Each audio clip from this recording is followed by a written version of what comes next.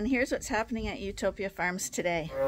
How could you get in there? Really? We're going with a ram! We're going with a ram! We sorted this group who we thought were in really good shape. Okay. And we're off again. He's flirting with someone already. Let's get started. So here's yesterday's breeding groups. I'm just gonna go check to make sure they have salt and mineral and their water's clean. We didn't do that yesterday. And I think we're gonna try get some more work done in these barns today as well. Hi, how y'all doing in here? Hi, where's the ram? Where's the ram? He blends in quite well here. Hi, you look like an angel in here. Okay, I just checked all their salt and mineral. We're gonna add some more Dorsets to this group. This group's not full yet, but this Suffolk group is full. How you guys doing in here?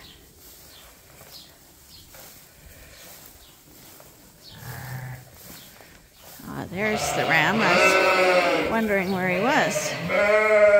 But he's up here. There you go, buddy. What do you think? Fun times now?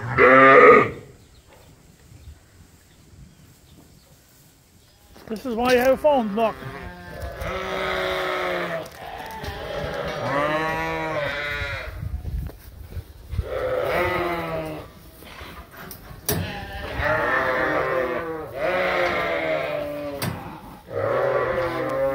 How could you get in there? Really?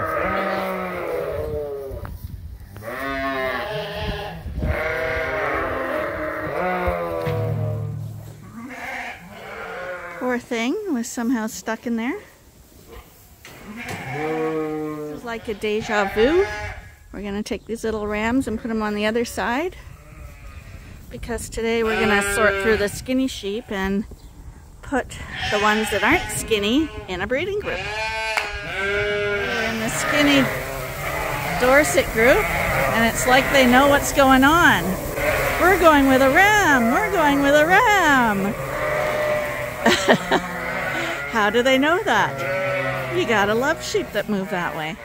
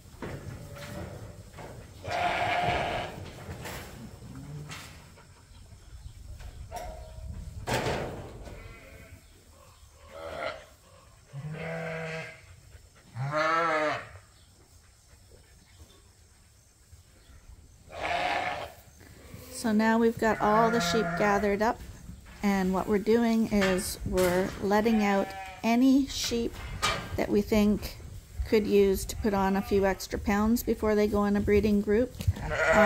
The Suffolks that go through and are let out are ones that went through yesterday that we also thought were in poorer condition. So this is going to be the pen of the ewes that are getting more feed, and we'll be going into breeding groups just a little bit later. And the ones that go in the catch area where I'm standing, they're the ones who we think are good enough and ready to go in with a ram. So basically it's just separating the sheep off like we did yesterday.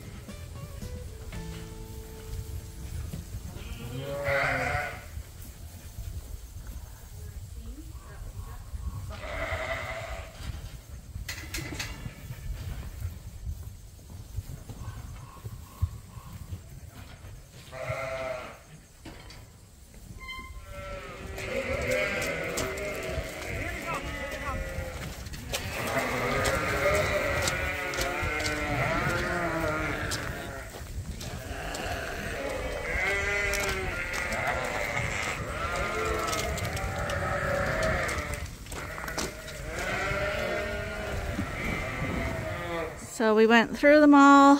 We took out the ones that we thought were still in a little bit of poor condition, and we sorted this group who we thought were in really good shape, and they're gonna head over to the main barn now. We'll probably put half in each group. Chewy's in here as well. That's who we had to catch at the end there. We forgot to deworm her because she was out at pasture, so we got her dewormed and we're going over. Okay, and we're off again. See, they know that that's their barn. Let's get this shut so they don't backtrack. Ben, come on. Good boy. Come on. Come on. Let's go.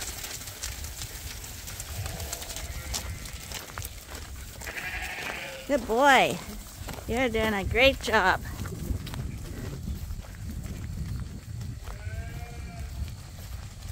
Ah. That was the one that caused us trouble in the chute too. Max! See how he cut them off? Max! Stay here. You're splitting them.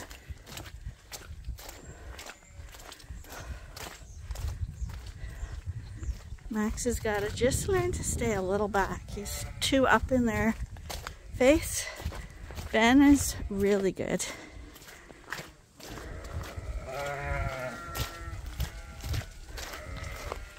That's better, Max.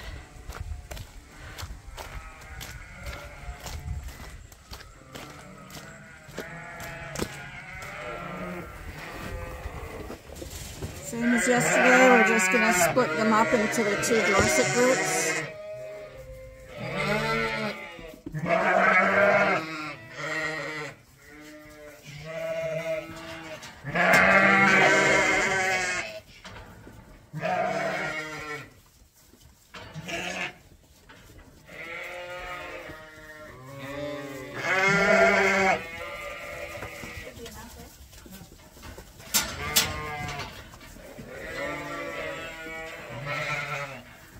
And this bunch is going to go into the main barn. Come on, you guys.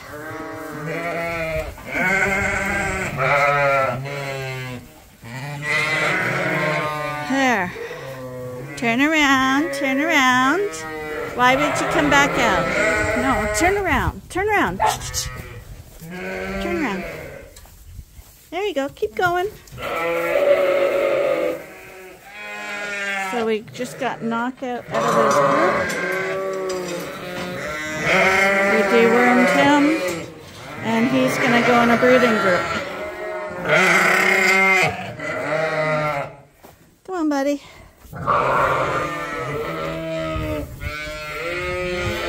There, meet your girlfriends.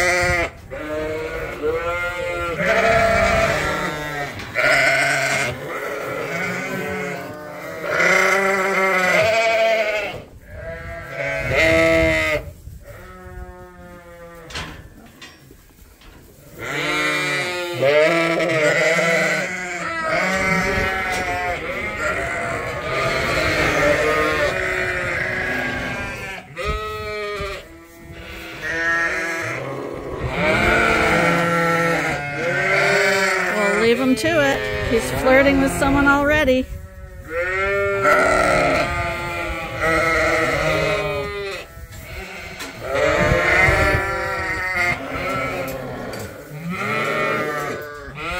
Arnie says we have to film dinner. We had a little bit of a disaster. My egg wanted to slide off my chicken, but it's still there.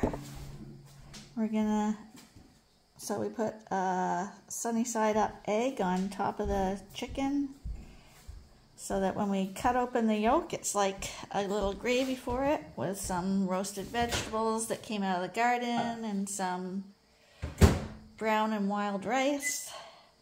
Annie's is over here. And do you think that yolk is gonna go like gravy? Yes. Do you want to cut it? You can check it out. Because you want it to spill over your chicken. Oh, no! I'm fine without it. Is it solid? Yeah, you hooked it, overhooked it. Well, yours is soft, isn't it? Oh, yours is not too bad. Okay. That's okay. We were. Yeah, see, this is a different color. Well, because you had the white. What happened is the white was falling off. It fell off of this one, slid off, because the chicken wasn't level enough, and the whites that fell off cooked really fast, and the white that was on the chicken cooked really slow. So we were having a problem getting timing right. What's that one thing I can get you for Christmas? What's that? A transit. A what? A transit. To make the egg level. It's one of those for Yeah. At least I make an effort to give you a dinner. This afternoon, Arnie got some lights hooked up in our little porch here at the back of the house. And we're gonna experiment to see how we like it. Right now, he put them kind of on one level. And we're wondering if we should leave it like at this type of level,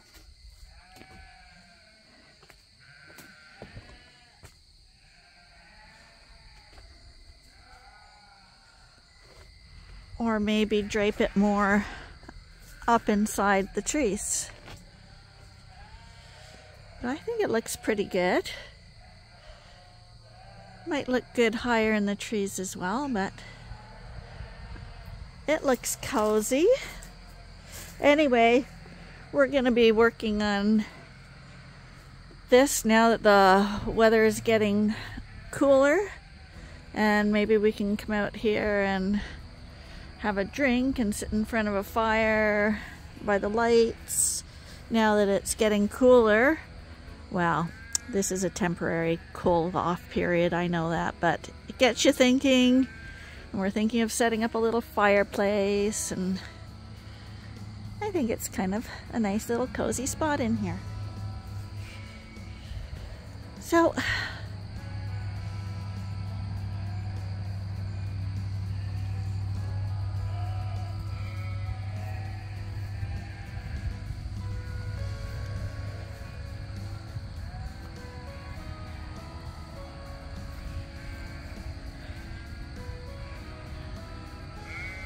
I like it.